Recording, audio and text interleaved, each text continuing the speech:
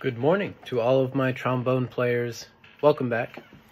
If you have not seen the brass week 2 video, it is on this channel. Please watch that video first. Make sure that you are comfortable with everything we talk about in that video. Then we can come back here and talk about week 3. So as always, when we're at home playing our instrument, we want to take 1 or 2 minutes to warm up our lungs and our lips using the air and breathing exercises and our lip mouthpiece exercises. If you don't remember what those are, we talk about that in our week 2 video. So once we're all warmed up, we can put our instrument together. Let's review a few things about how to hold our trombone. We'll start. Trombone goes on the left shoulder. Let me turn around here. Left shoulder. And when we put it together, we want to be looking to make this nice V shape with the 2 parts of our trombone. Let me flip this around. Aiming for that nice V shape here with the 2 parts of our instrument, so that when we put it over our shoulder, it can sit nice and comfortable here, and the mouthpiece can be right at our lips. So with our left hand, we're going to use our peace sign fingers and our thumb to grab onto this little bar here. And then in the right hand, peace sign fingers, thumb, to hold on to the slide right here, so that it can move all the way down, all the way back up, nice and comfortably. So on Thursday, we talked about partials and slide positions. Let's start with partials. So when we have our slide all the way up and we make our noise, nice deep breath,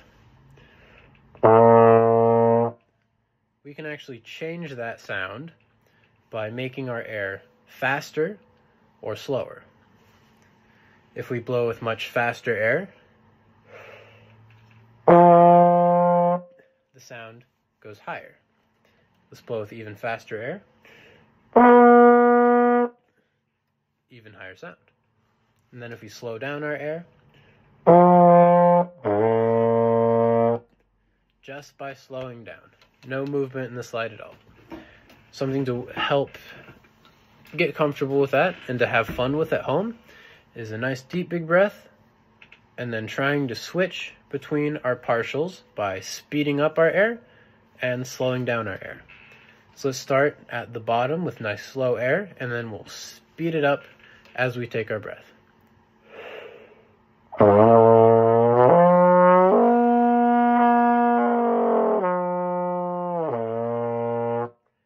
then we can slow it down again to bring our partial down. One more time, that's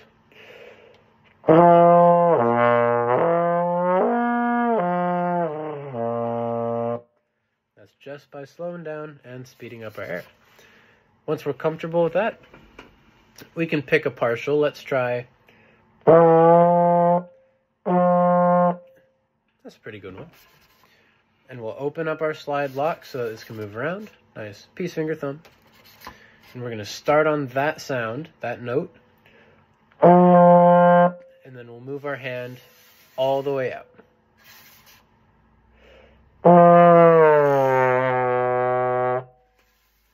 And you'll notice as our slide gets longer, our sound goes down.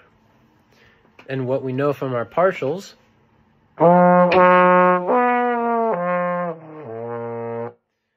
as our air slows down, our sound gets lower.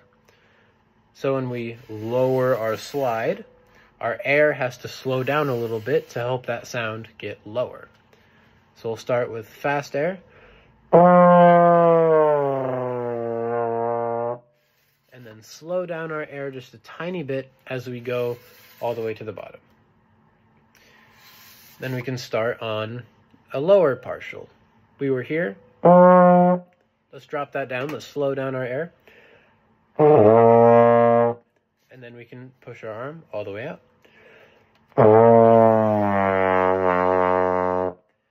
And as we push that slide out, just remembering to slow down our air just a tiny bit to help that sound.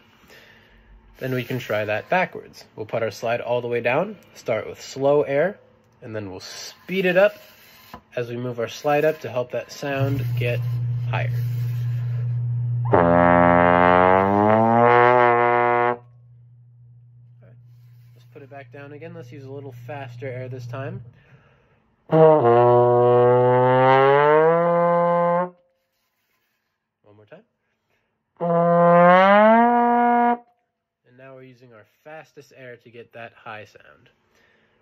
All right. And those are some things that you can play with and have some fun with over the weekend to make very creative, very fun noises with your trombone. The last thing we talked about on Thursday was our slide positions. Now on the trombone, we can raise and lower our slide all we want. What we don't have on the trombone are buttons, like a trumpet does. When a trumpet wants to switch from one note, one sound, to a different sound, they just push different buttons. And that will, it does the work for them. Not to brag, but trombones, we get to do all that work ourselves using slide positions. So instead of having no buttons down on our trumpet, we just have our slide all the way up. And instead of pushing a button down on our trumpet, we're just going to move our slide down, boom, just a tiny bit. And then instead of hitting a different button to go even lower, we just move our slide even lower. How about that? And we can keep moving it down in tiny little bite-sized pieces until we're all the way at the bottom. Here's what that might sound like.